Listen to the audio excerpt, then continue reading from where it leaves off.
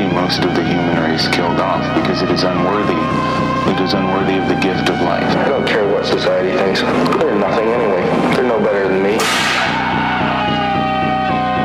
Until we hear the safe word, we will not stop.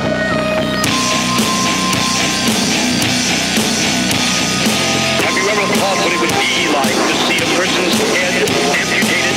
Think of things so horrible that the human mind cannot imagine them. See all this and more when you see on stage, in person, that crazy mix-up.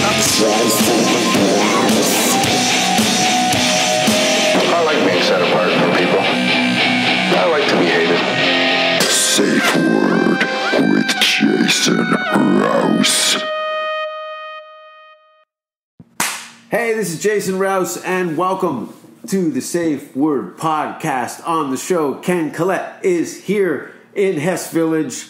I fucked it up. I called you by your brother because, well, first of all, you and your brother have been business partners. What, since like high school? Since 1988. Since 1988? Yeah.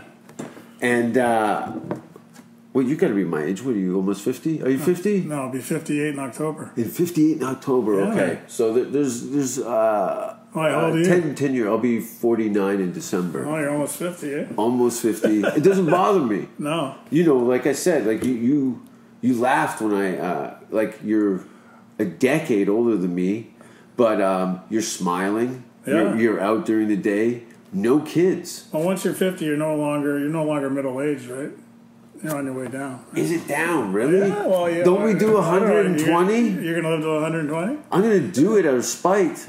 I wanted to check out years ago, you know, and we'll get to that. But I should announce some dates. I'm doing some shows. I think probably the only comic in the world right now that has my tour schedule. First of all, I had spent 3 months, usually around November, December is when I'll start to reach out to international bookings and stuff like that. I know that they work in 6 month, 8 month increments. So I got to kind of plant some seeds of just to save some dough on because I don't want to fly through 3 countries, the same 3 countries before I have to go and do that city. You know what I mean? So yeah. there's a bit of pre-planning going on. So I spent a good 90 days negotiating, working out. I do everything myself. And then things are kind of coming to fruition by January. And I was pretty stoked. It was Switzerland, Sweden, Finland, Norway. I think there was going to be Poland and Germany. I was going to cram in as many countries as I could in 1 month because I'd been so starved of just traveling, just right. being locked into the States for 6 months at a time with my green card. Yeah. Put me into I was doing these more sprints. I was exhausted when I got home. Most of the times I was sick just from the flighting. Right. I was trying to be active and eat right, but getting a falafel at 4 a.m. in Slovenia, and I haven't had a drink in almost 4 years now. So it was this Mardi Gras traveling funk band in and around. It was destroying me. I literally was so relieved the time I got back to LA and had nothing to do. I couldn't do anything because I wasn't the spots that were available at the Comedy Store or the Laugh Factory or the Improv. I was competing with Bill Burr, Russell Peters and fucking a laundry list of millionaires, millionaires, The A-list. millionaires, legends, and being, on a kind of what do you say, like a bread line almost, waiting my turn to be picked right. to go and perform on this prestigious stage. So the time that I had off in LA was a kind of look at February in California and having nothing to do as a Canadian is kind of nice. Right. People are oh, this is too hot. You hear people are shitty travelers that will complain about service, and Canadians are shut up, there's orange trees. you know, it's there's Christmas songs and orange trees, but you, on the other hand, stayed in this city in 88 stars. Was that the first? That's a pretty 1986. 86. I was What 24. I opened Grand Slam batting cages in Burlington. Grand Slam decided I'm never going to get any pussy at a batting cage. That's like the world's worst lesbian bar, is a batting cage. I was a baseball player. Ah. Right, and I had experience working for other people, and it wasn't going too well. So I borrowed $20,000 off my dad. Yeah. My best friend at the time in high school, he borrowed $20,000 off his dad, and we opened a batting cage, and we thought we were going to be rich. Yeah. Yeah. So it didn't turn out so well. It was taking a bath. Because batting cages in the 80s was a thing. Well, yeah, actually, we got a liquor license there as well, and it was really busy in the summertime. But in the wintertime, when we thought we'd be busy, it wasn't busy. So I had to work full time in Toronto, and I had to work at the batting cage. Did you start to begrudge people that you seen with like baseball attire, but had never really even come to the cages? You're like, well, I didn't understand why everybody, because I love batting cages so much, I didn't understand why everybody didn't want to come to the batting cage. What are you in your 20s? Yeah, I was 24. Okay, and a baseball. That's player, an honest mistake as a 24-year-old guy. But 2 years Who later, doesn't want to play baseball? Everybody likes baseball. 2 years later, some guy came in to see me, and he ended up being my business partner. He said, "There's a banquet hall next door. Do you want to open up a teen club?" Yeah. I said, "Sure." Oh, what was the one on the mountain? A high school cafe. I don't know. I never went. There was a teen club. club. It was the high school cafe in Hamilton. This is probably like 86, right? And it was at my. I was a downtown Hamilton, street kid hanging out at Beasley Park, breaking windows, and then go up to these teen dance, which is just, look, what is it, Nicholas Pickles? Yeah. Right? Yeah. With no booze. Right? Yeah. With a guy by the name Nicholas Pickles. Yeah, from CFNY, yeah. With CMY, the amount of slurred conversations from me to him I've had leering over a DJ booth. Yeah.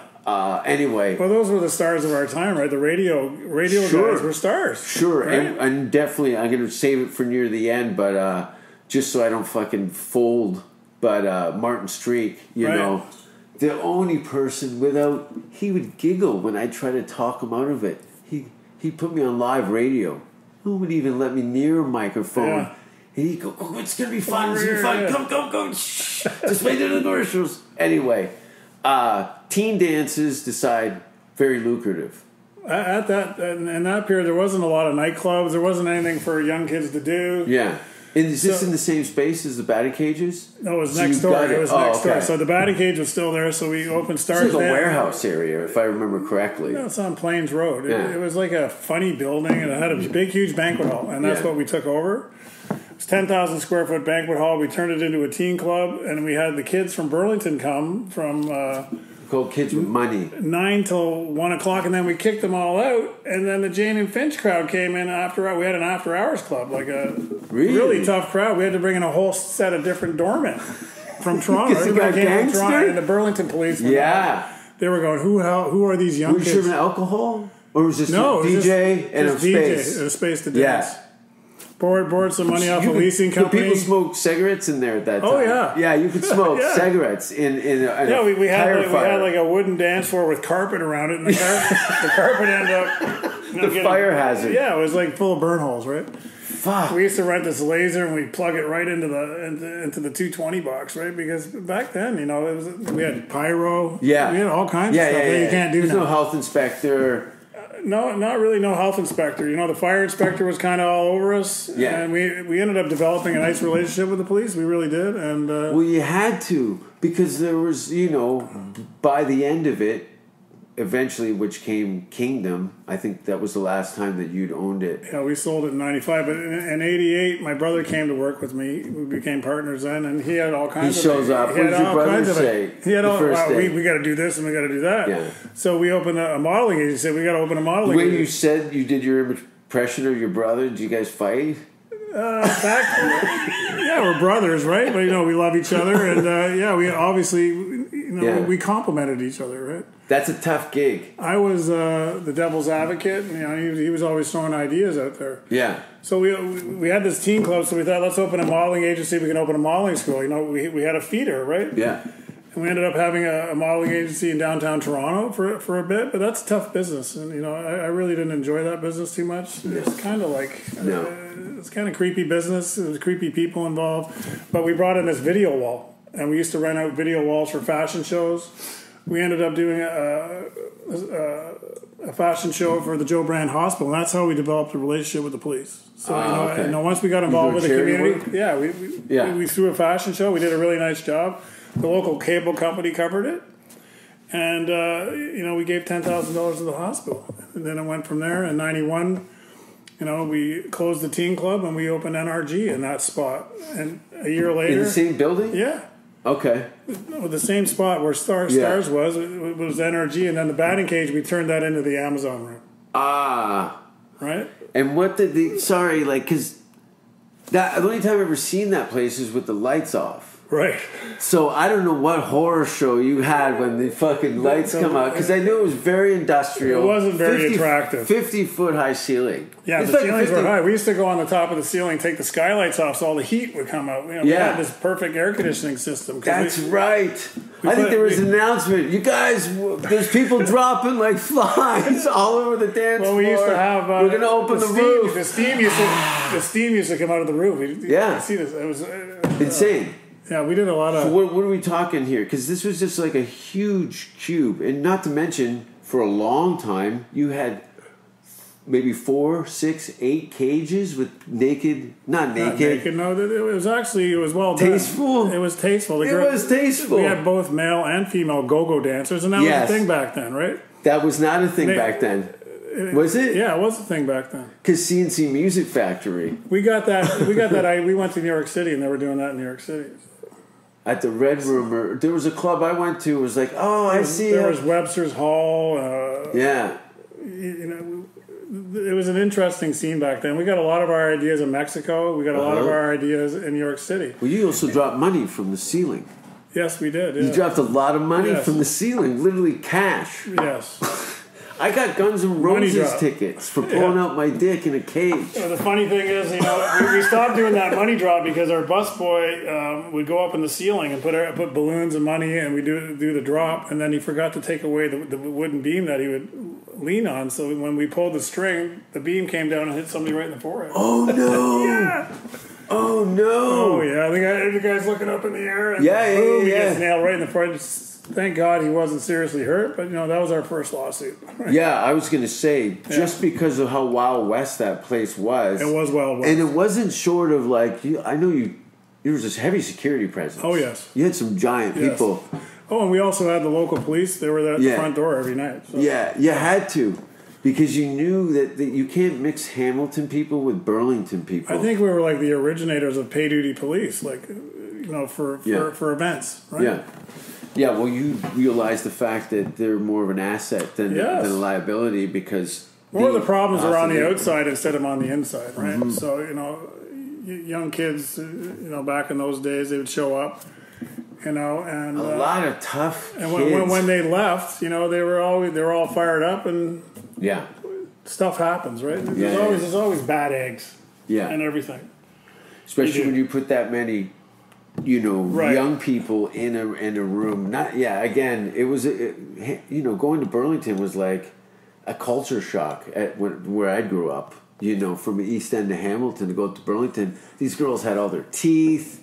Martin used to call it Girlington. Girlington. I'm like, none of these girls have been in a fist fight. They're like soft, pleasant. You know, they're like, hi, how are you? And then, you know, I've been spit on by women on the Beeline bus. They were maybe brought up for looking maybe too a little much. Differently, yeah. Yeah, these girls, they're like kind of even better than girls from Westdale.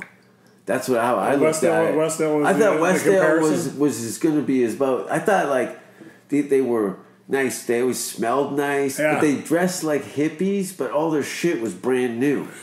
You know, this is pre-grunge. Yeah. And I was like, they look like they're dressed like Slavs, but they smell fantastic. The girls in, you know, Parkdale area smell like bingo daughters and fucking pepper spray.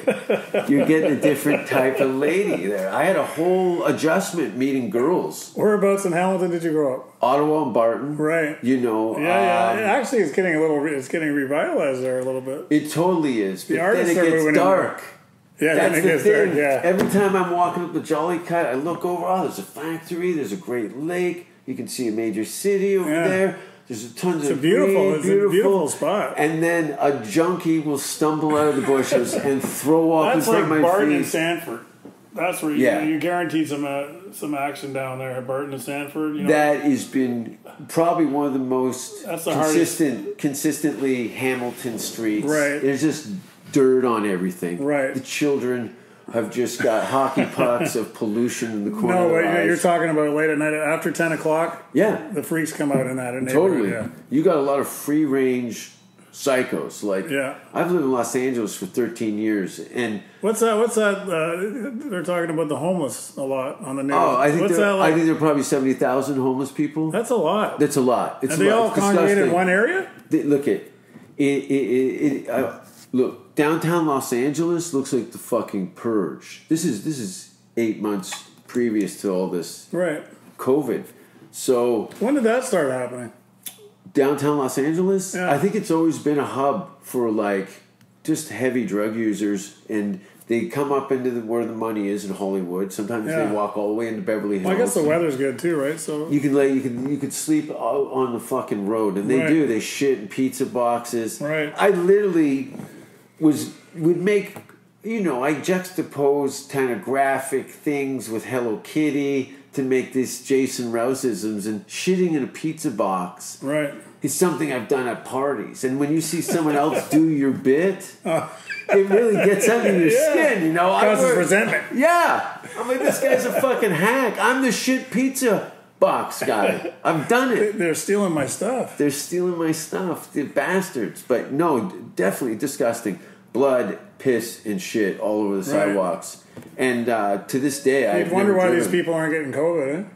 Well, this is the thing. They have an immune system that's Oh, off the for charts. the roof. Also, ringworm, fucking gout, rickets. How old do you think these people are? Is it all over the map? Or? Oh yeah, definitely. You've got everything from like old school elderly mental patients to like teenage failed actors / heroin addicts, and you can go on YouTube. Occasionally, I'll go on and just pull up latest downtown Los Angeles outbreaks, and you'll see it's scary. Like I'd taken a bus from Vegas.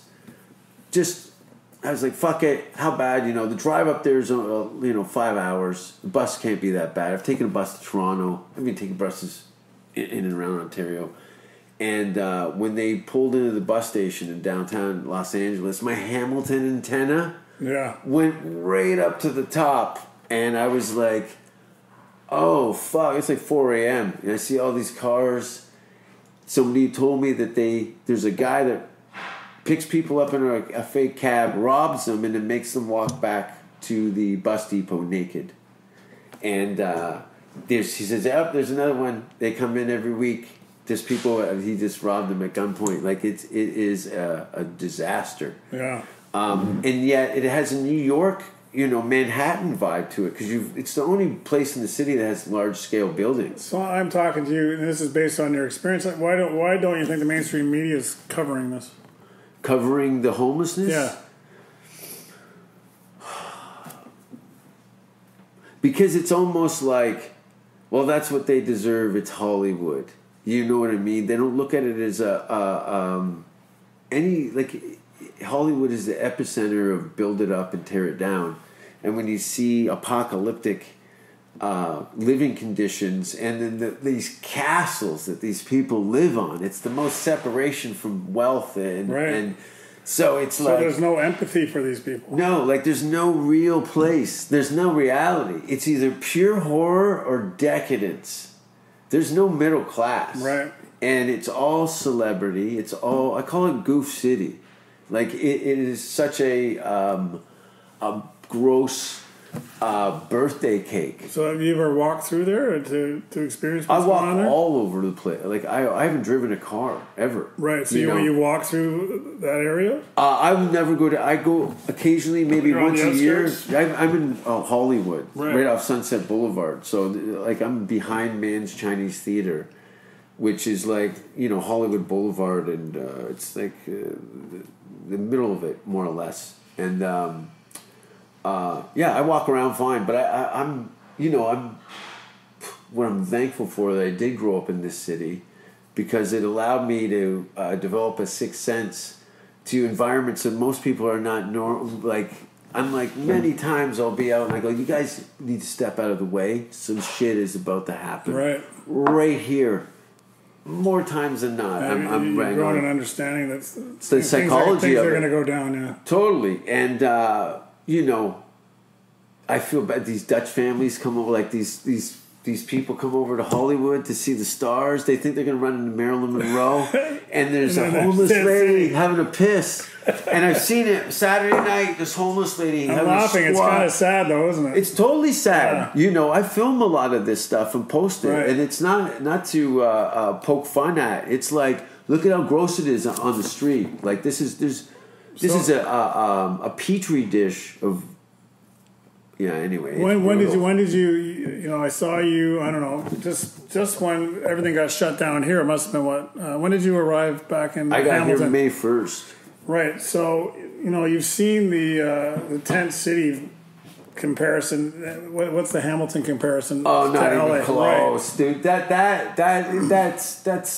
at every bus stop. Right. Yeah. You're right to go gross, because it's way worse than that. Right. We're talking areas like D-level squats So it's almost that like- are as big as this neighborhood. So it's like Armageddon. Oh, totally Armageddon. Right. It looks like it is just shy of cannibalism. So do you think that's the difference between Canada and the U.S.?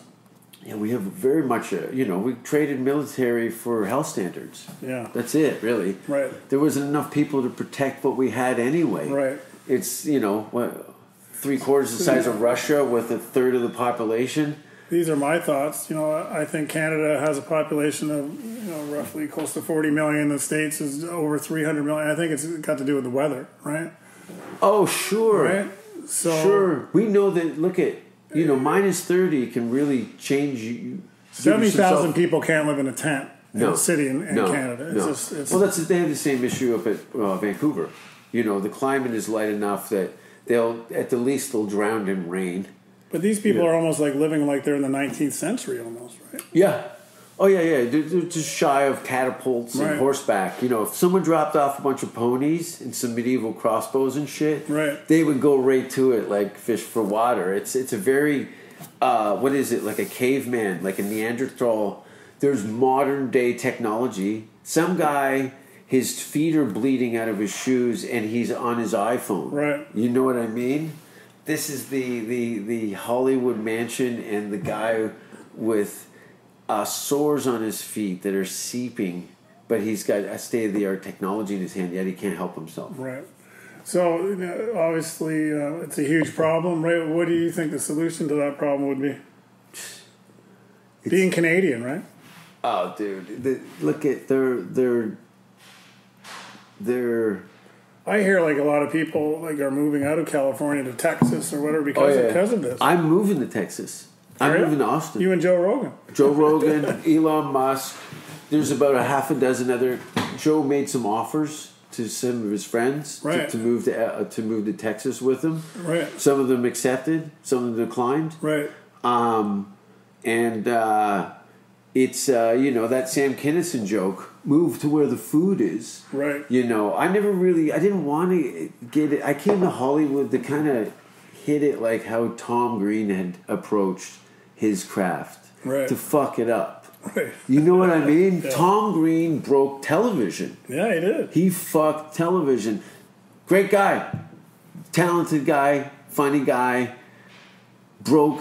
This is what Canadians do. Oh, they're so nice. And then we put pee in or take a shit in the cat box.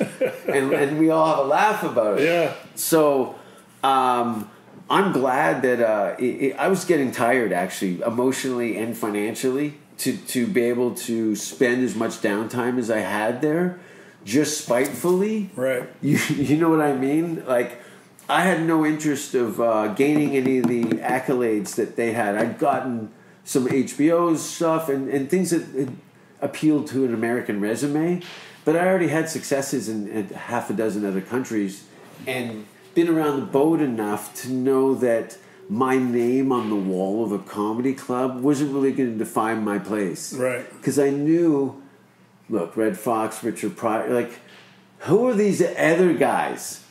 These guys are all icons. It's clearly there's something dissipating. Who was your favorite comedians when you were growing up? When I was growing up, you know, everyone's saying Bill Cosby in their head right now for a bunch of terrible reasons. I never liked Bill Cosby. You know, I didn't find him funny. No, but I enjoyed a good story. I didn't mind the cartoon. Yeah, Fat Albert. Yeah, that was good. Great. I was younger as a kid. I loved it. Yeah, I liked cartoons when I was a kid. Totally. You know, we were definitely... Flintstones and Scooby-Doo. There used to be some fucking hamster cage at Eastgate Square that parents would drop their kids off. It was all carpeted, and it was in a circular thing in the middle of the mall, and it had TVs that played the same Spider-Man. Yeah. Only Spider-Man or something, and kids were eating popcorn off the ground, scratching their assholes, touching the fucking handle. It was a petri dish where you could just leave your kids. Some parents wouldn't come back. They'd have to sign a form and have a secondary contact number because they had problems. They didn't shut it down because parents were abandoning their kids at the Spider-Man booth. That was when I lived over by Centennial there. Yeah, I lived in Stony Creek for a while. I was like the only kid on Highway 8 and Margaret Avenue by Millen there. So we're not separated too much by age. Like when I was growing up, you know, Did you go to OP? What's that? Did you go to Orchard Park? No, I grew up in Mississauga. I came from Montreal when I was about 10, 11, and then I grew up in Mississauga. Yeah, that's came terrible. From Montreal to Mississauga. What, was your family on the run? I was depressed. Like, Montreal's one of my favorite cities. Yeah, we were actually in the world. kind of on the run, right? Because of Bill 22, right? The English-speaking Quebecers were kind of forced out, right? Well, a lot of people don't listen to this because they don't pay attention to Canadian politics in general. But the history. People don't pay attention to history, right? Yeah, English-speaking Especially Canadians. Today. Yeah, well, because they've got YouTube. Trying to erase it. YouTube, yeah. People use, you know, I met, there's this kid that was doing comedy in Hamilton, and he got the Coles notes of my childhood through YouTube. He goes, I know all these little reference points because you're only talking about the popular ones, and those are the ones that gain popularity on the internet. So by process of selection, more than most times, he knows what I'm talking about that was 20 years his senior. Right. It's really weird. What a weird gyroscope of information that everyone is throwing at them right now. Yeah. Like, I know that you've been paying attention. Oh, yeah. You've been paying attention. I have to. You do. I can't. Right. I'm into the chaos. Right. Okay. Well, I watched the show. It's a pretty good show, right? But I remember when I was growing up, it was pretty simple back then. You know, there wasn't a lot of entertainment. We had to entertain ourselves like with street hockey or whatever. Sure. But comedy was huge when I was in high school. Like I'll never forget Cheech and Chong. Yeah. Cheech and Chong, you know, anything they said that came out of their mouth, we were laughing. Right? Yeah, and once again, it was ridiculous. Americans, Tommy Chong is Canadian, which I love telling them. They're like, what? Because all the Latino comics love Cheech and Chong. Don't you think Canadians have bigger imaginations because there's less to do in Canada? Yeah, we have to be creative. Right. Because you literally, as a kid, 2-3 months of the year, you're on lockdown. There's no going outside. No. You could die. Right. You could die. Put your parka on and go play street hockey or get in the house. And don't lose sight of your sibling because if they go down in a drift, and there was no cable television, there was no YouTube. Oh, here comes a pony, everybody. Me and your grandfather didn't have onions when we were kids. But no, yes. It's definitely... That's funny. This is just perspective, that's all. I don't look at it as like two old fucks on a weekday trying to avoid a responsibility. Right. But who were you into comedy wise back? you know. So when you were in high school, obviously you're a Carlin, comedian. I love Carlin. Right. I love guys that were like. Well, he's more of he's even like a philosopher comedian. Yeah, though, right? I love people that were good at things that I wasn't. You know, Right. like Bill Hicks. You know, even Richard Pryor and people that had long form stories, but with those really solid. So I was too impatient because I grew up in a traumatic environment that look in Hamilton. You either had to be. It was fight or flight. Right. And if you were going to fuck with somebody, it better make the whole group laugh. Yeah. Or you were on a fucking guillotine and possibly fuck up your whole year. Yeah. So I understand when that. I hear somebody go, oh, they're so relaxed. Oh, yeah. How do they get away with talking that long with no one throwing a bottle at them? I couldn't believe it, you know. But again, like. Well, Richard Pryor and Eddie Murphy, Eddie Murphy, they of can course. throw the F-bomb like nobody's business, right? Yeah. They really knew how to use that word. Yeah. And they got a lot of laughs out of it using the word fuck, right? It was so ingrained in what they were doing. It wasn't out of character. No. And there are a lot of people that will frown upon language. Like Eddie Murphy had a call from Bill Cosby, a very famous I bet story. he did.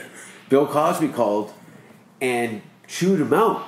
Said he was filthy, should be ashamed of himself, needs to clean it up. This is embarrassing Bill for us. Cosby. Yeah. On the judgment throne, eh, Bill? It's always that way. I'm the most vilest, terrible person on stage, right? I've seen your act. You've tried to cut through a crowd. Yes, Yeah. pretty much. So the clean acts, look, Dave Attell, one of the greatest, filthiest surgeon, one of the most polite, pleasant, friendly people, you know, as much as Dave Attell could be.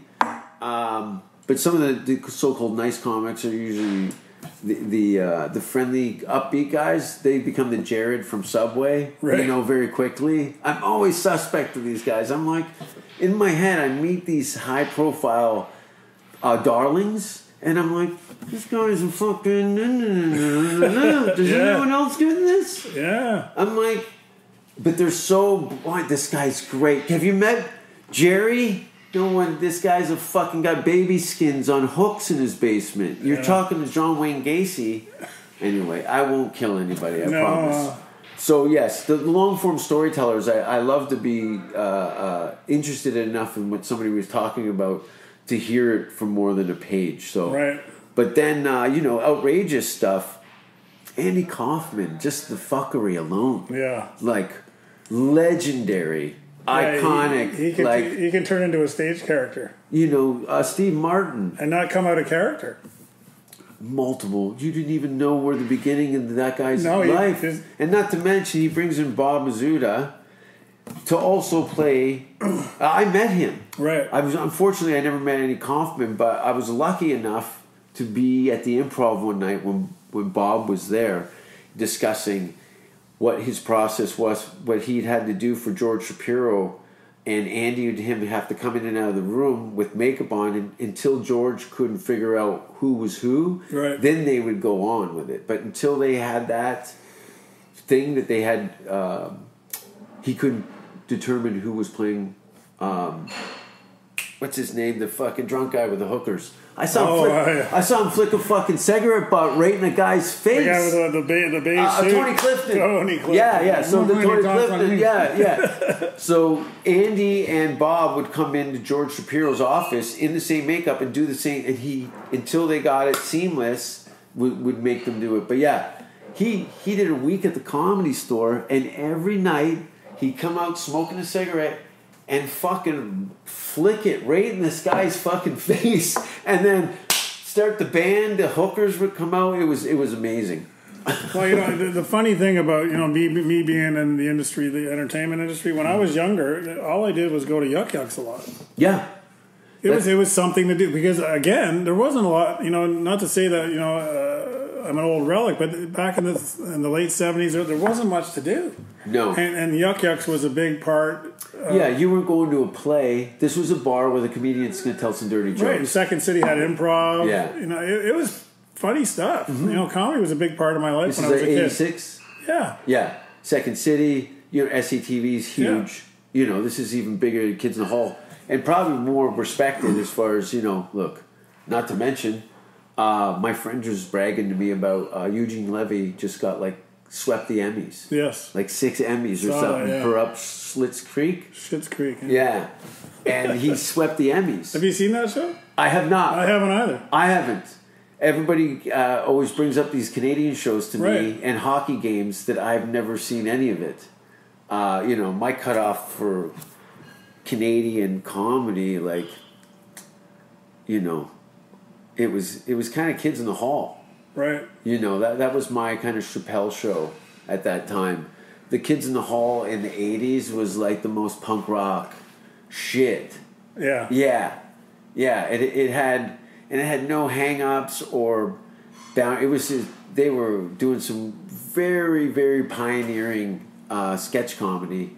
Fortunately, Lorne Michaels was smart enough to see that and actually take it. So did you grow up always wanting to be a comedian? No. So you fell into it? Serial killer. No, I just ran out of... Or serial killer, yeah. It was considering that. It's just, oh, man. Look, I always loved comedy, always loved music. Right. I didn't know anybody that did it, either of it, really. There was any bands... To me, there's nothing like a smoky bar, man, right? Totally love it. Right? Yeah, with booze. That's what I tell the audience. I go, listen, have some shots. This would be way better if you guys are just a little sloppy. Up a little bit. Yeah. Have a bit of social lubricant. Yeah, you've seen movies with people having a good time. We can do that again. Yeah. It's amazing. And then you see some people go, oh, okay, yeah. Oh, yeah, you know what? Let's get a little fucked up tonight. The guys I found the best were the MCs that could fart around with the audience. Yeah. Heckle the audience. That was like the highlight of the whole show, right? That's how I think Mike Bullard... Who was the best? Mike Bullard was... Mike Bullard was the most well-known person. I think actually that his skill with the audience allowed him to get a talk show out of it. Right. But I've seen you do. You're pretty good. I had to. We were talking about long-form storyteller comedians. Right. Well, I cut it down to every line had to be funny. Right. And coming up through doing combative, like, after-hours clubs in Vancouver, where I moved to start stand-up, and then doing shady spots here just for bands and stuff, half the people were standing, fucked out of their heads, and they're like, who's this asshole, and what instruments does he play? And they're like, it's 3 a.m. and there's a comedian on? Fuck you, and then we were off. I had to fucking club all the seals. Everybody had to get shot between the eyes, and then they'd go, okay, yeah, all right, everyone shut up, this guy's out of control. Yeah. Let it ride. This is okay, we're okay. But yeah, they'll test you more. As a person that loves comedy, I at least love that. Yeah. I love it. The person that put himself out there and made some stupid comment, or a heckler, like, Dice. Dude, what are you Dice. doing? I've seen him, especially people, when I first moved to LA, I think maybe around 5 or 6 years after I moved there, he started popping around. And they go, Dice was here, and I was like, fuck, I missed him again. And I got to see him in the small room that faces the patio, talk about fucking fat chicks for 40 minutes. Girls are yelling at him. Doc. The chick was... One of his iconic, legendary bits, but he's talking about this fat chick's pussy for 40 minutes. Chicks are yelling at him. Like, he recorded an album there with Rick Rubin, and now these people people were heckling him on that double album that he did with Rick Rubin. So now I'm like, everyone's in the know. The comics are crying because some girl's losing her shit, and it's like 30 years later, and there's another woman in the same club having a hissy fit, and everyone's laughing at her. Yeah, I love it. Listen, Brian Holtzman, you'll probably never see him, and unfortunately, fortunately, he's got his own... Actually, I'm going to give Brian Holtzman... He's got a podcast called Dead Air. Brian Holtzman is like... Think of Jackie Gleason with zero likability and a little bad lieutenant. So he's got a sidekick? No. He embodies this. Oh, I see. This guy... I've never seen people clear out a room that holds 400 people with 30 people in it at the end of the night, down to one person at the end of the night. It is the most explosive. It's pure glass. It's just broken glass rubbed into your ears. And the people that embrace this, when they see people like they do at my show, you know, somebody stands up and they're like, "Oh, this is going to be great." Oh no! This Here we go. This is what we're about to get our money's worth, and that's what happened. Brian, someone would go, "Fuck you! You don't know who I am. Fuck you cocks!" You know, and it becomes a he gets the same Kinnison spot every night. Every night, I think he gets a Kinnison spot every night at the Comedy Store up until this COVID. And I'd be exhausted because I'd be sitting at the patio of the store, you know, 10 o'clock. He doesn't go on till like 1:30. And I've been doing, you know, Cirque du Soleil with a bunch of weirdos on the Sunset Boulevard. And now this madman, this disgruntled dog catcher with a claw hammer. And to see people stick their heads under the blade, oh yeah, I'm with you on that. I enjoy a good public execution. They are great for the ego check. Some girl, you don't know. Oh, so it's some girl, aren't you going to say something? The guy's like, oh, fuck. Yeah, sorry, go ahead. You know, there's nothing that lights up the spirit more than laughter, right? Yeah. No, I think it cures cancer. Well, I think it does. It cures a lot of things, right?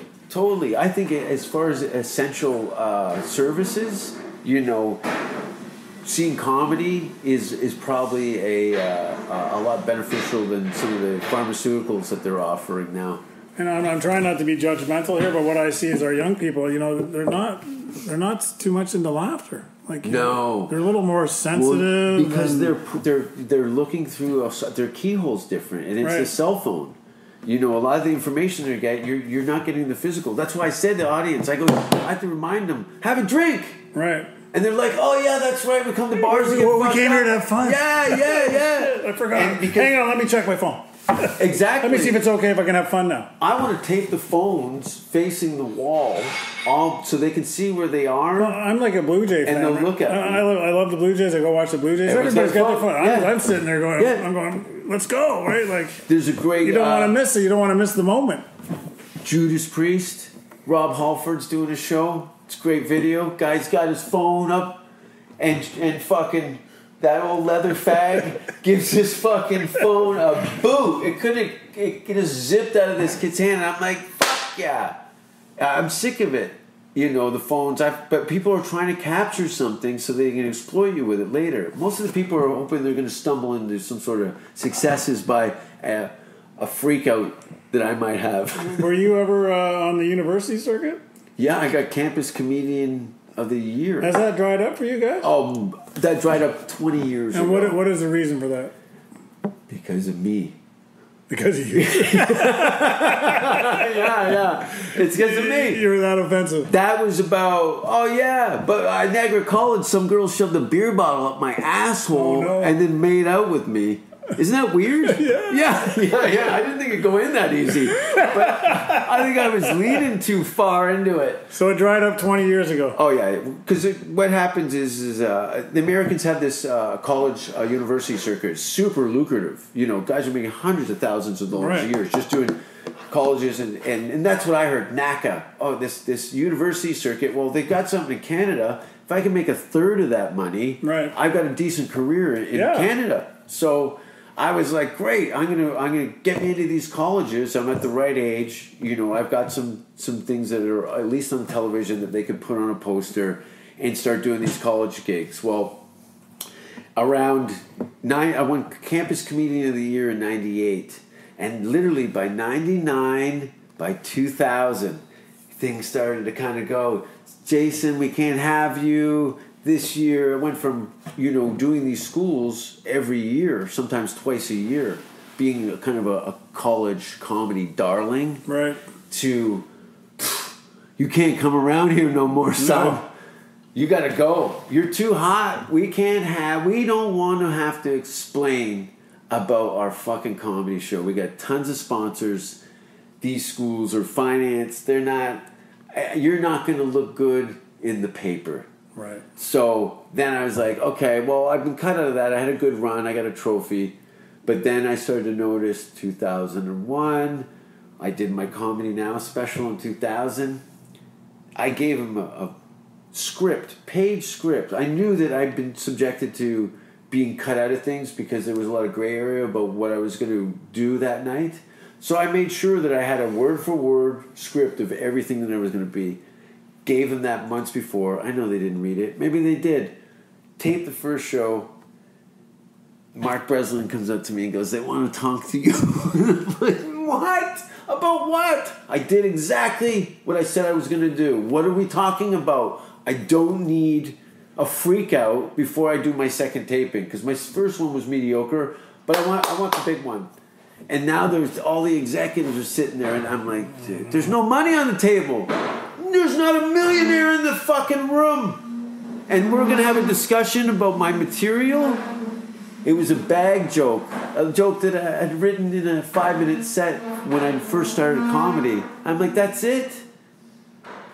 They wanted to know that they had a crowbar into what I was doing, so that if there was any censorship to it, they didn't know where to start. So they put the shit bag joke, because it was a testicular thing that they could put a ribbon on it and go, "We can't do this one." I go, "I'm sucking my dad's dick in one of my jokes. Yeah, you don't want to hear that one?" Yeah. Anyway. But yes. So what's the difference between today's comedy and, let's say, 20, 30 years ago? Is there a difference? Oh, the illusion. Is the audience still there? There's teams now. There's teams. This is comedy's a team sport. Right. And I'm not a Jersey guy. I've never been. No, you don't strike me as a Jersey guy. I'm not a Jersey guy. So these because of the internet and social climate and all these other elements that have forced people into finding these fucking codependent tribal cliques, and they're so-called comedians, and they become these social justice people that with no perspective or life experiences commenting on what other comedians are doing. So it's the snake eating its tail. They're not even funny. Listen, they're terrible. I feel gross in the sense calling them comedians, because that is such a thing that's been smeared all over the place, and most of them are out of work actors with blank protest signs, right? Or somebody, some fucking what do you call it?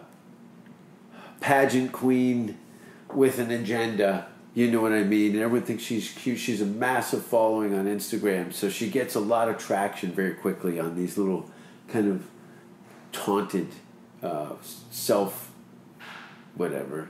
She's probably gross. So do you think the young talented comedians, or classic comedians are getting, discouraged because the market's changed? Well, that's the thing, though. You are the market. You know what I mean? You build it and they'll come, kind of thing. So the market's always changing. Now it doesn't exist anymore. The playing field is kind of leveled out. So the DIY business model approach to comedy, which is something I've had in place for 15, 20 years now, is the new business model. So, fuck.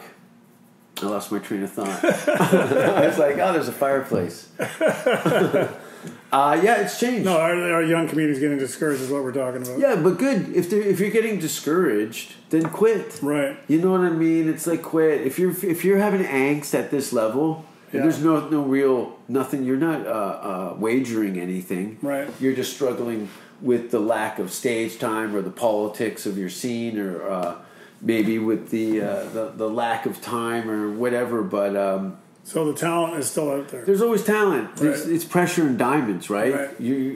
There's people they've been living in this decadence for so long that there's been no famines and these wars that we've been isolated from have now made us all fat in the head. Right. And the ego is so padded out, man. It is the enemy, right? It's padded out, and they bring that ego into my show.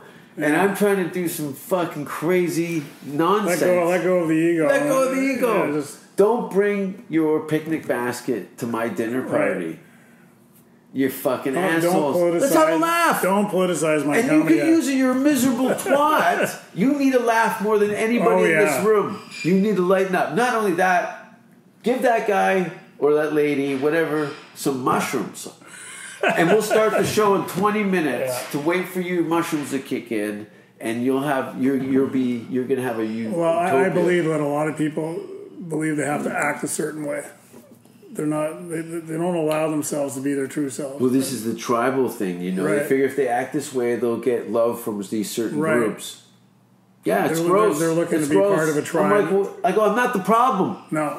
I'm not the problem. You're in the wrong neighborhood. There's real problem out there. Yes. And there's 60 tents on a corner here, And what are you doing about that besides commenting on it? Exactly. Right. It's crazy. Are you actually helping with the problem, or are you just making comments? Me, I go up and I lick their foreheads to boost my immune system. I'm a little nervous. I believe that. I nibble. I go sneak under their sleeping bags and nibble on their toenails that look like Cool Ranch Doritos. Yeah. If they were, I have a lot of interactions with the homeless in Hamilton, right? well, you have to. Well, they come up to you, and I ask most of them if they're okay. Yeah, All they're looking for is some sort of connection. yeah. A human connection. I'm a human being just like you are, and I will spend time with them, right? I'll see a poor guy or woman that has schizophrenia, and they're talking to themselves, and then all of a sudden you engage them, boom, they stop talking to themselves. Totally. They're so detached. Look I've spent, especially in this isolated situations that we've been in for long periods of time, some people are more quick to lose their marbles in a isolated situation of just being separated from society Right. for long periods of time. And it's embarrassing to Canada to see all this. Yes. I see it's Los Angeles is another place altogether, but the amount that I've seen up behind the Ontario Centre in the back there, I don't know what the attraction is. In certain areas of the city, there's large blocks. Not to mention, I think they put some out. What do you call those porta potties? They did, and I think that's all right. This is where they want us. This is where we'll camp out. They're gone. But they never left, right? There was guys in hazmat suits washing these things. Right. So I don't know what. Like they've got full on guys have living room sets. Yeah. On the corner, man. I've seen it. And some of them are quite neat, right? It's like no. Look at some of these guys are trying to find some stability in their life, and a street corner with a table and a couch. There's one at Hunter and I think it's James Street. Yeah. It's like a one man living quarter. Yeah, there's some guys that clearly have, and it's all neat with a bench and Yeah, no, it's civilized. Yeah, there's some class to that. The guys, there's worms all over them. Well, it's kind of like 19th century gypsy life, right? Yeah, or Hastings Street in Vancouver is another. I've never been there. You've never been to Vancouver? I've been to Vancouver, but I've never been to Hastings. Vancouver's beautiful. It feels like you're in a foreign country. Yeah. It doesn't feel like Canada. Good sushi. Good sushi? Good sushi. Yeah. Toronto's got good sushi. Hamilton's got good sushi. Hamilton's got good man, sushi? Sapporo is awesome. Have you been Is there? it? Oh, it's awesome. Where's I love Sapporo's? sashimi. It's at the corner of John and Main Street. That place Right across from the courthouse. is good? It's awesome. Really? There's so many places I've revisited. Sashimi in there the is city. great. Okay. I love sashimi. So. Yeah, I love a good sashimi. Yeah, they have good sashimi there. It's hit and miss. I have friends that go to all-you-can-eat sushi, and they're like world-class eaters. They'll eat like 120 pieces of sushi. Right. And then, but what the asshole does too is he balls up a lot of the rice and puts it in my jacket pockets for me to find on the bus. Right, nice. Yeah. You think that's funny? Yeah, I do. Yeah. He also, Good for him. know what he does too is he takes his buddies' cars and throws garbage bags in the back of his car overnight, so when they come up with their car, it smells like trash. Right? It's a good one. Isn't that great? Yeah, well, do you get them back or just let them get away with it? Are you the practical joker in your family? Me? Are you just the guy that goes, wow, that is terrible, that's hilarious? I'm not much of a practical joker, but I see the humor in a lot of things, right? Okay, yeah. You definitely have to gain just a simple walk around the neighborhood. What's happening? Speaking of the neighborhood, you've been running a business here in Hamilton. Can we hit pause? I got to go to the bathroom. Yeah, go to the bathroom. Just because now it's all I'm starting to think. Oh, I got to tell you, though, these bubbly, sparkling waters. Do you have a hand in this? Is this something to do? No, is man. this local? No, it's what I drink, right? You said bubbly like 3 times. You just like saying bubbly? No, I just like the name of it. I like You the love taste it. of Look it. how happy you are. Yeah, man. This is equivalent Gino. Do you like it? I enjoy it, but I also my buddy uses the squirt in kind of flavored thing without the carbonation. Yeah. It's the carbonation. I'm all about the no sugar, right? I try I try to stay away from sugar. So. Yeah, sugar is. I'll go and eat like 6 butter tarts off the that 24-hour store on the corner. Right. I've eaten some interesting things. I bet you have. A homeless girl in Slovenia was probably the worst thing with coleslaw. I couldn't even. I'm like, I've turned into my father. But you've left the city. Oh, yeah. You've been on vacation. Of course. Where is it? Like Mexico, like every other Canadian? No, I've been. I like the Caribbean. Yeah. Yeah. How long is that flight? Well, it depends on what part of the Caribbean, right? Southern Caribbean's 5 hours. St. Martin's a nice place. A lot of friends go to St. Martin. I've been to Barbados. I've been to. You like tropical island? Yeah, kind of I like the ocean. Beaches, There's nothing like the Pacific coast in Mexico. Something really spiritual about the Pacific Ocean. Well, you lived in California. There's something about the Pacific. South Africa. The Atlantic. That's the Atlantic Ocean, right? Yeah, I had like a kind of like, wow, yeah, this is crazy. Yeah. Look at this. I am nothing. Right. I'm dog shit on the beach. Yeah, this is like, they've been doing this forever. Yeah. So, and, I'm sitting here like a jackass with some calamari and a cafe latte watching the sun go down in this beautiful just cradle of life. It's humbling. Yeah. Traveling's great. I've spent a lot of time in southern Florida. My mother lives there. I love Florida. It's a retiree, isn't it? Oh, it's God's waiting room, right? Isn't it? Because of the fentanyl, though, right? Oh, yeah. They got a big pill problem. Yeah. And the retirees, yeah. What a weird... You put people with weak hearts and jet fuel in the same city. Yeah, no, I plan on going to Miami just for Cuban food alone. I heard it's outstanding. I love Miami. Have you Good been to food? Miami? No. That's a great place. No, I'm looking forward... It's an international place. I'm stuck. Not stuck. I'm going to be in the States for 6 months, and I plan on visiting, more than Los Angeles and Texas. I'd like to get a trip into New York, but... People from all over the world go to Miami. Yeah. Really nice, classical hotels. It's a beautiful spot. I've been going there once a year for the last 5 or 6 years. Yeah.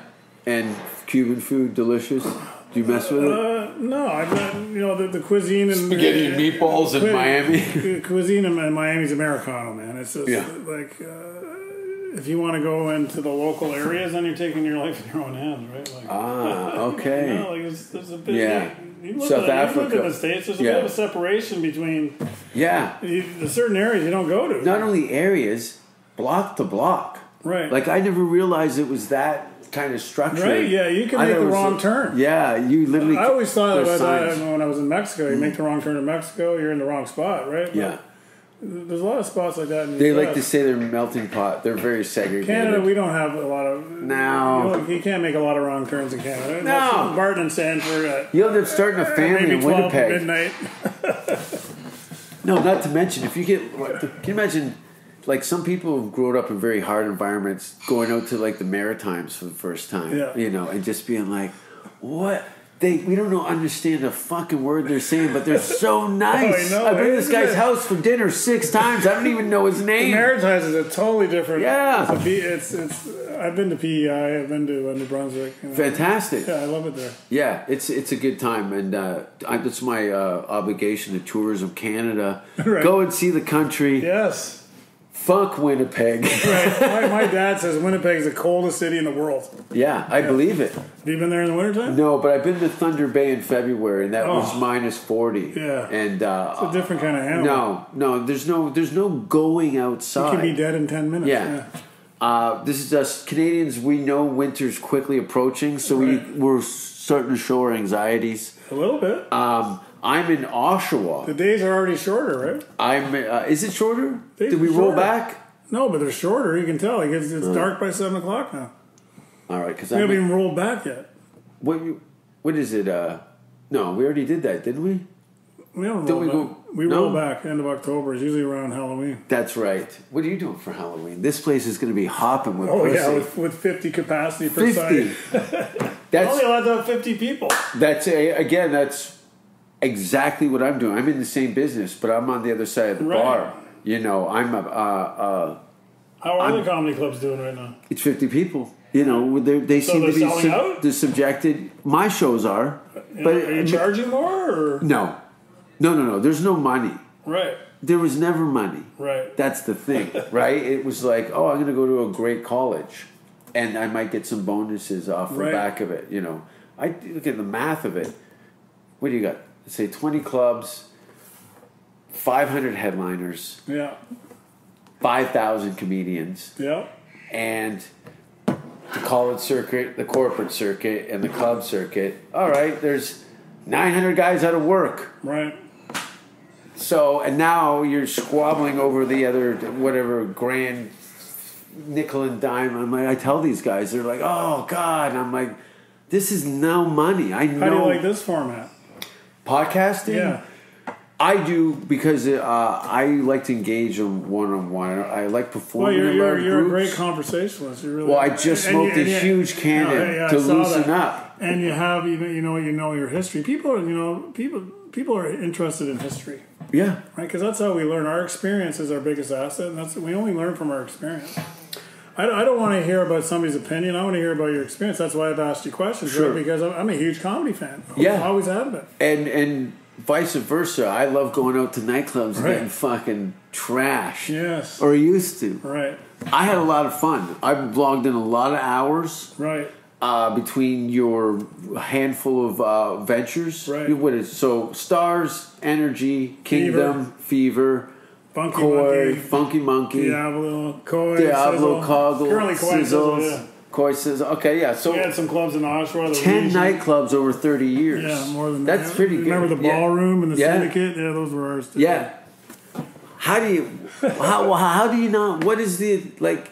Look, you've been babysitting idiots for 30 years. Yeah. Do you know that? Oh yeah, I understand that. Like this is a very rare. You're like the Tiger King of Hamilton. I haven't seen that show. Is that an insult? No, it's terrible. He's a gay meth addict who uses these poor tigers. That's me. To do that. Yeah. I remember you had those cougars for a week, but I thought they were attacking you on the Bruce Trail there. That's funny. See, I know the truth, right? That doesn't offend me. No. You know, when you know the truth, you can't be offended, right? That's why when people stand up at the show and protest, I'm like, that person's in trouble. Yeah. That's a bad. Right. There's something under that. Let's pull back your curtain, Right. Jummy. Yeah.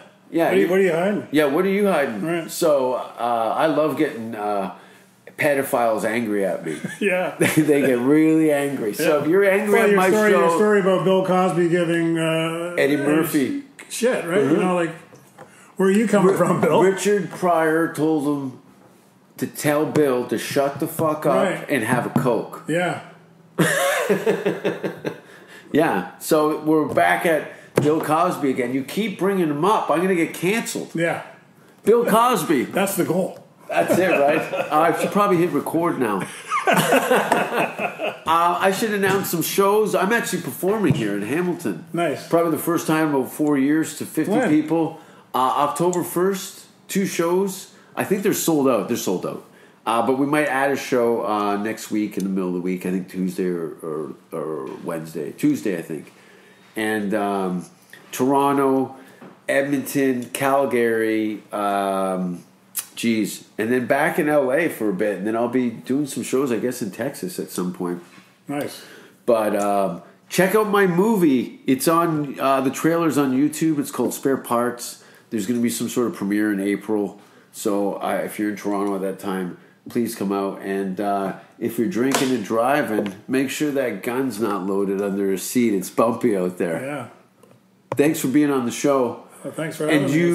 do you have anything to plug? Do you got do you do social media? Yeah, we're on Instagram, Sizzle and Koi. We're also on Facebook. Yeah. Events coming up. Currently, we're open. Surprisingly, we've been busy. We're following all the guidelines from the local health department, and people are actually coming and they're having fun. So, we're open 7 days a week. We're open late, so if you're looking for somewhere to come and hang out late at night, come down to Hess Village on a Friday or Saturday. Not to mention, don't believe all the hype. Hess Village is it's been in Hamilton, for a long time, and it's a very safe place to come. Yeah, people villainize it. I have friends that have been business owners here for forever, and look, I've never had any problems here. It's the mainstream. They want to isolate it. Mainstream media likes to make a story, right? Of course, right? I've had these conversations. Fake news. It's all over the place. Yeah, and I'm going to spread some more rumors and fake news about everything. And thanks for listening, everybody, and happy Halloween. Oh, this is the bonus section. This is a part 2. Part 2. Part 2. Yeah, you must speak a little French, right? Mais oui. C'est pas du mon français. Yeah, but you were exiled from... Yeah, exiled, yes. From, in what, like 85? No, 76. You left in 76? No, it's 74. Who was running the show over it? Was this a Trudeau? No, the Parti Québécois. Okay. It was the birth of. Were you one of those 22? kids that were like having to fight every day in the neighborhood? I learned how to take care of myself. Yeah. I didn't know it was that bad because some comedians and friends of mine have grown up in there, and I had a problem there with the police. But anyway. There was the alcohol queue. It was very political. The language. The cop was right in my face when I would not speak English to me. Right. Like, it was insane. And he kept trying to take me to jail. But I was like, I did my gig. I go, I don't care.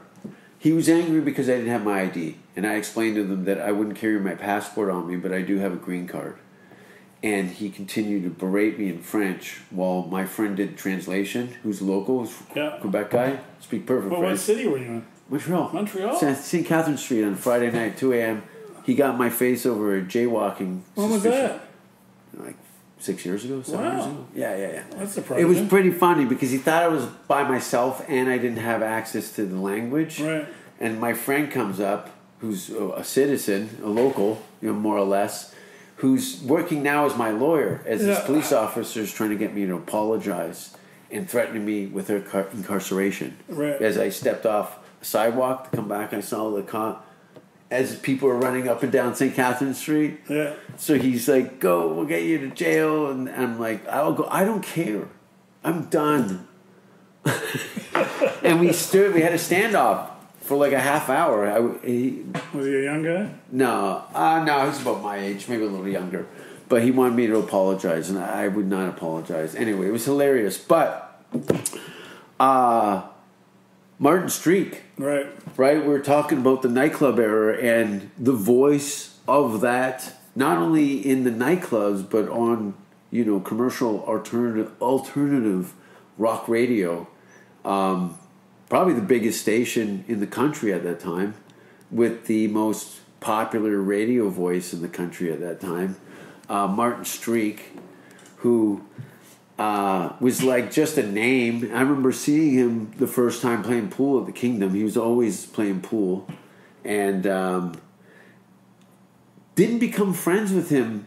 That club environment was not really a place to build long-lasting relationships. You know what I mean? A lot of fair weather friends, right? A lot of fair weather friends. Right. We meet up every weekend. That's what we did. It was like playing on a baseball team on the weekends. You go and do this, see who's still alive at the end, and maybe we'll do it next week if we can find parking. And it always sucked because your parking lots were always slippery and icy. Yes. And dangerous. You see chicks. You try not to laugh because you can hear girls' arms breaking. Right? How many girls busted their wrists trying to take a piss in between two cars in front of your nightclub? I don't know. Well, let's go to the video clip. I'm going to show the video clip. I never thought of it. I put together a montage of just local Burlington girls horse pissing. Oh, yeah. Kids fighting in dress shoes in slippery weather.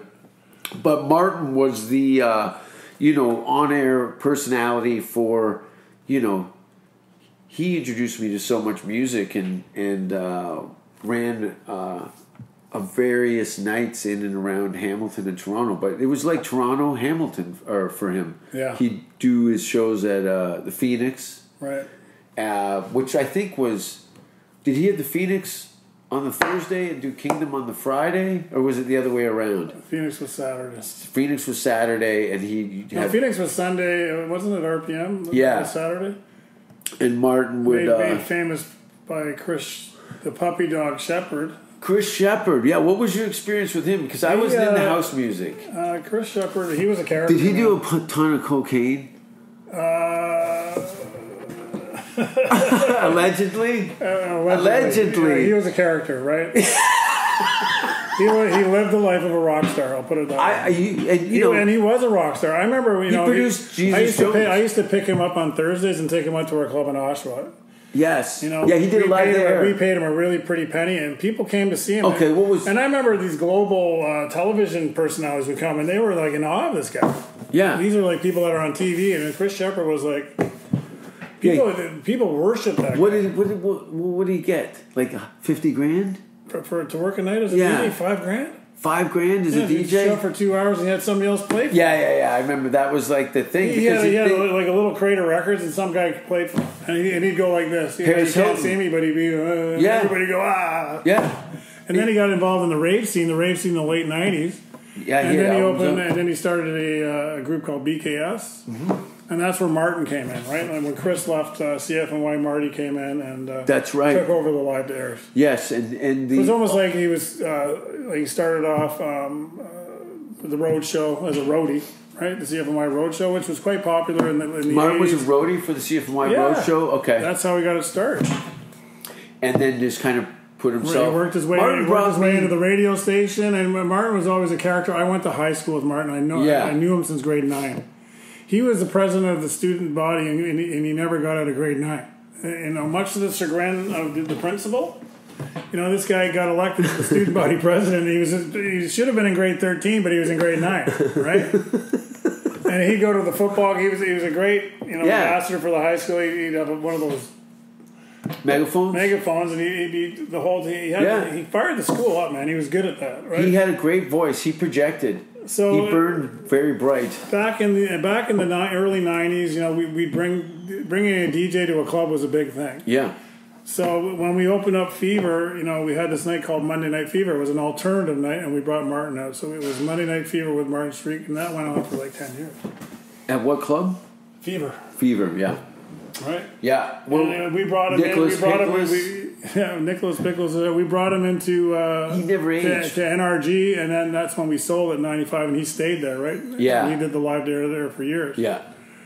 But Martin, he was part of the family, right? He really was. Him and my brother used to go skiing together, and me and Martin used to hang out socially, after work at times. And I remember the one night he brought Marilyn Manson to the club, and this is before Marilyn Manson was. Yeah. Nobody knew who Marilyn Manson was except the people at Monday Night Fever, right? That's so crazy. So this guy, Mr. Goth himself, showed up, right? And and it was pretty cool because he was a real gentleman. He was nothing like his persona that he was on TV. And I'll never forget the interaction I had with him. He said, I was there that night. He said he was from Miami. I said, "Oh, you're from Miami." And I, being the sarcastic dude that I was, I said, "Oh, so you golf?" Because I'm a golfer. I was just getting a fax from my golf courses for some reason. I'm there with Marilyn Manson. Yeah. And he goes, that's no. funny. Then he goes, funny. No. He likes comedy. I go, so do you golf? He goes, no, I mini putt with a straight face. Yeah. And Martin told that story at my wedding, right? I asked Marilyn Manson to be golfed. He's got a sense of humor. Yeah. And that's the thing, the onstage persona is like a nail bomb. Yeah, he's a real cool cat. He was a good guy, right? There was no ego there, and he was enjoying his time there in Hamilton. It's refreshing, especially on your give a shit list. Marilyn Manson's feelings are probably at the bottom of it, right? Yeah. So to kind of, he knows that you don't give a fuck, but you're not a full blown asshole, but you're gonna give him a chance to be a nice guy or a bad guy. Right. Yeah, you can see that. He's one of the boys. He can chirp. When you chirp your buddies, right? Guys don't sit around and go, "Oh, your hair looks so good today." Yeah, no. Oh, I love your outfit. Guys aren't like that, right? Guys they chirp each other, right? I rip their assholes. I've ended so many friendships. Just the guys can't take it. Right. They break. Yeah, they break. Too sensitive. Yeah. Too sensitive. Their tampon strings are hanging out, and I'm kneeling on it. Well, bless their little hearts, Jay. Right? On tampon strings. Rest in peace, Martin Streak. Thanks for being on the show. Come out to the shows, Edmonton, Calgary, maybe something in Vancouver, and Oshawa, and we did Burlington was sold out. So yeah, come out to the Hamilton show and come out to laugh. Come out to laugh and come out to Koi. And you got a kitchen here? Yes, we do. We have a menu. Yeah. What do you got on the menu? Just pub fare. Burgers, fries. Cool. It's all good. Come and eat. Thank you. I don't care what society thinks. I'm good at nothing anyway.